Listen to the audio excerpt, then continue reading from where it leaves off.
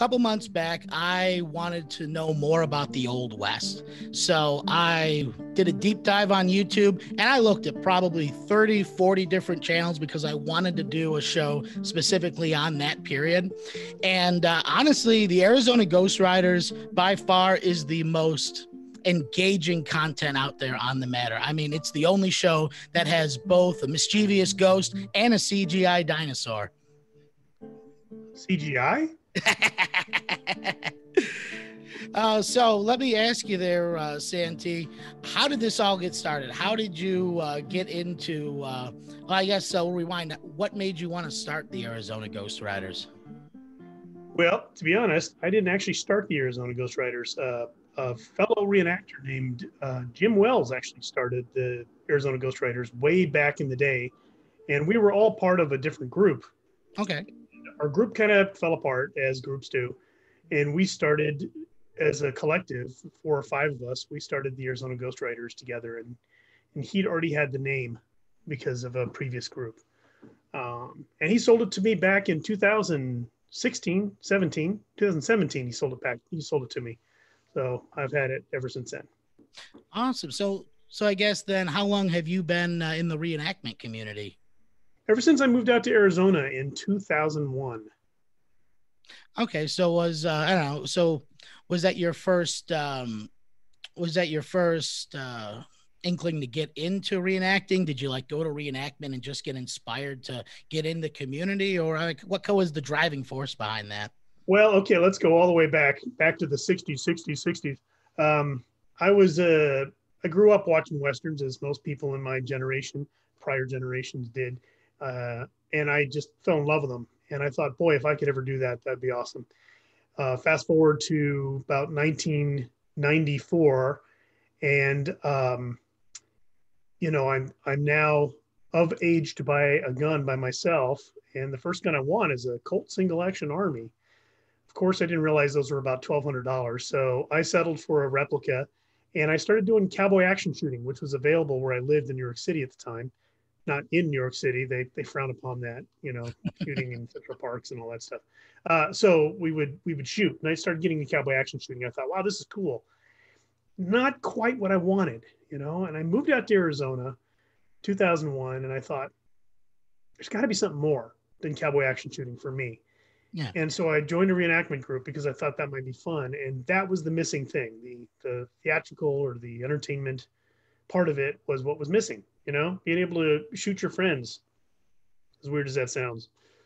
Yeah, I mean, I've only done one reenactment, and my buddy Zach, he was a history major. We met in college, and he is a really, really big history buff. I mean, he is primarily focused on so right before the Civil War up until the Industrial Revolution. Like that is his thing. So I went to a Civil War reenactment there with him, and it was mostly just playing around a bonfire, picking at my banjo, but just that sense of camaraderie that you get when you're actually camping out, in the era, everything around you. I mean, it's just a surreal experience, and it kind of makes you so appreciative of, not only everything we have now, but everything that our forefathers went through in those rougher days past. Yeah, the Civil War reenactors are pretty hardcore. I've talked to a few of them, and I tell you, they really do a lot of research. Oh yeah. I'm so impressed with them. I've been to a couple of, what would you call them? Living history events, I guess, where out here they encompass a lot of different eras. And the Civil War, the Mountain Men, boy, those guys are really hardcore. And it's impressive because it helps bring my level of my level of professionalism up a lot more, Yeah, and I mean, it was definitely an intense experience, but I think that's one of the reasons why I enjoy reenacting the kind of stuff that you guys do with the live shows, is that I don't know, you're able to get a lot of humor out of it. And, the more you can make someone laugh, the more you can get them engaged with the material, the more of it they're going to retain because it has that emotional connection. Right. And that's the one thing, looking at your guys' YouTube channel, all the different topics that you discuss. I mean, a lot of it is topics that people aren't normally going to think of, but that are interesting, right? Like hygiene in the Old West, specific types of clothing. Actually, I had to use one of your tips to get this guy out of storage, and I actually sat and steamed it and reformed it earlier today. That hat looks. I was going to mention it, but that hat looks surprisingly like the one I use for uh, my drunk outfit. It just doesn't Yeah. have the dent on the top, so it looks very similar. You Yeah. know, I had a band that would go around it that I had like a nice turquoise buckle on with a bunch of feathers and stuff. But after a weekend at a festival out in the rain, that just went away real Oh quick. man, sorry. So I got to build another one up. But I mean, I guess that's the one thing about reenacting as well, that like the type of character that you choose. I mean, you can really bring out parts of yourself that you normally wouldn't have a other way of expressing. You know what I mean? So that's the one thing I love about reenactments as well, is that when the crowd itself, the people actually come, get into character, enjoy themselves. I mean, it really is fun to see what kind of characters they create, and what kind of things they bring to the table themselves. Yeah, I agree with you.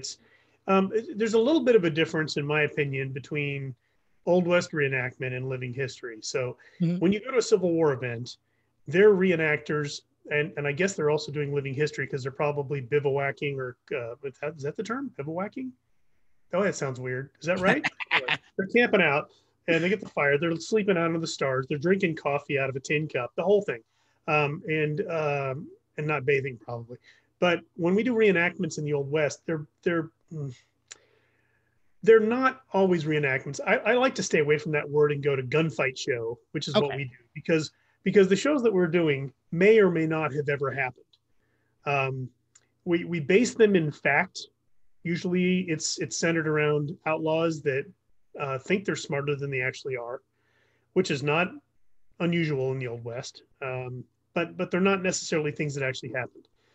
Out here in Arizona, uh, you can throw a dart and hit an OK Corral reenactment anytime you throw it. They're all over the place, but we tend to not do those, just for the mere fact that there are other people doing them, and like you said, humor is a big part of it. So we try to really engage the audience and get them involved with it. It's silly, but it's still history if you can put those two together. Oh yeah, absolutely. Well, I think when you put silliness and history together, that's when you start to actually have an entertaining historical experience. Now, let me ask you. We were talking about how at reenactments people develop their own characters.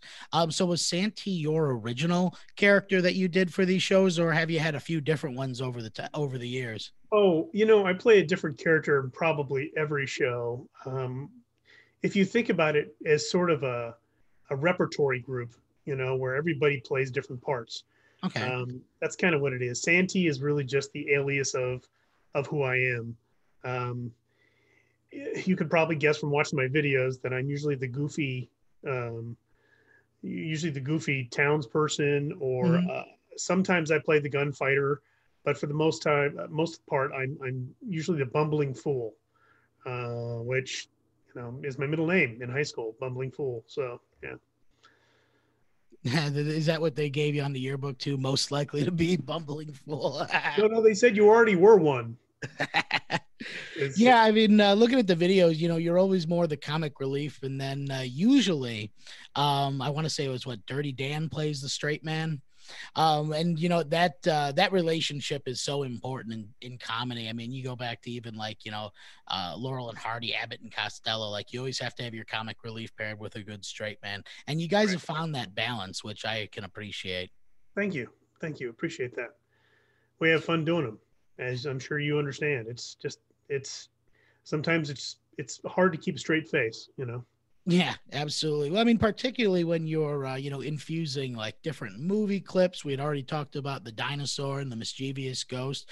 So I guess what made you want to kind of have these different recurring characters and not just play it more for, like a straight historical documentary? Well, if you watch the first, when I first started the channel, it was really, I just wanted to show everybody about show everybody what reenactment living history was. And I didn't really have, I had this vlog idea that I was just going to sit in front of the camera, kind of Mhm. like I'm doing now, and just talk to people. And I got bored with that real quick and thought, I need to really perform. I need to be out there doing stuff and doing skits and things.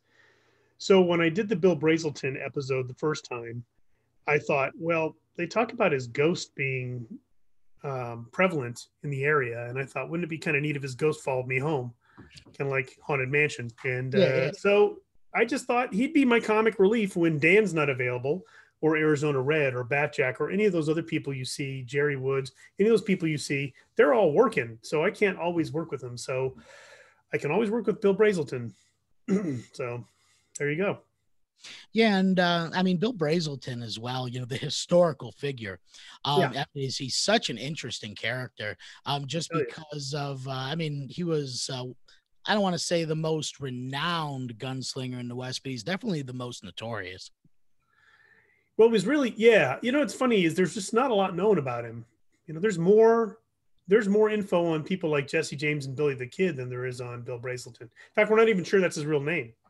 Hmm. So it's but he apparently was very good with a gun, and he was smart. So Now, have you ever gone through and compared the kill counts of different historical gunslingers? Because, like, I don't know, a lot of them are actually tall tales. I mean, you look at how the folk stories around like Jesse James, Billy the Kid. I mean, how they were really used at the time as like I don't want to say marketing or branding, but they were building an image for themselves, and I don't know, that's what helped them escape justice a few different times was having the people on their side. But with Brazelton, you don't really hear too many like tall tales. There's no store or there's no old folk songs written about him, so he really is a mysterious character. And I mean, it's interesting that back in the day you really didn't have documentation like you have nowadays, so people could change their names, and you really wouldn't know the true story on someone. yeah, absolutely, you're absolutely right. I mean, they didn't have ID cards back then that they flashed whenever they went into a county. Oh wait, do we do that now? I haven't done jury duty in so long I can't remember. Do you have to show your ID? Anyway, I yeah, haven't done whatever the jury case. years. You're absolutely right. Yeah, people back then could choose an alias. Many of these, if you look at some of these gunslingers, and that is an okay term to use, outlaws, gunslingers, people like that, they did just seamlessly change their names. Some of them have 3 and 4 aliases. Yeah. Um, Butch Cassidy is actually not Butch Cassidy. I can't remember his real name, but um, there's just a lot of them out there. Harry Longbaugh was Sundance Kid. That was, where did they come up with these? Well, Jesse James, I believe, was actually Jesse Woodson James. But this is a guy coming out of the Civil War. Hmm. Everybody knew him in the area. So Yeah, I often, well, I mean, what was the gunslinger that he actually killed the lawman that was chasing him and then assumed his identity and then went back and continued a career in law enforcement?